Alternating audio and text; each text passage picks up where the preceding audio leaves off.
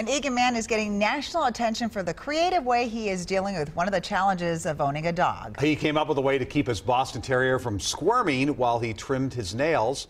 Check out Oliver, nestled in an old purse with holes cut into it and then attached to a pull-up bar in a doorway.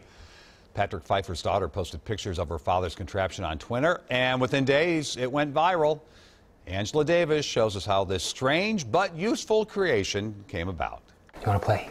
Oliver is a spirited 3-year-old rescue dog that Patrick Pfeiffer and his family welcomed into their home about a year ago. Good boy. And how would you describe his personality? He's kind of lazy. He sleeps a lot. His favorite thing is his bed. But what Oliver doesn't like is getting his nails trimmed.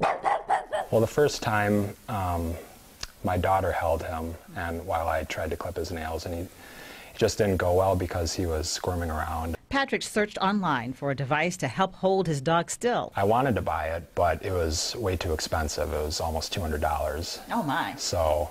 And that's when he went into do-it-yourself mode, using a pull-up bar he already had at home and a purse he bought at a Goodwill store. Looks terrible. What is this? Well, so what I had to do was, after I cut the holes in it, I couldn't just stuff him in the purse. He wouldn't do that. So I had to cut it down the sides so that it would to get him in? to lay open. Oh. Good boy. He demonstrated how he got Oliver to reluctantly step in. And it worked great. I mean, he didn't squirm or anything. He just hung there while I clipped his nails. Patrick says he's received positive messages from people who decided to give this a try as well. If I can inspire people to, you know, get more involved with taking care of their dogs, or maybe just save them some money on expensive devices, then it's worth all the unexpected attention. Angela Davis, WCCO 4 News. Oh, Oliver. Is Oliver he's happy? He's a little stressed out. I don't know. Probably after the nails are done. But he's so a funny. little stressed.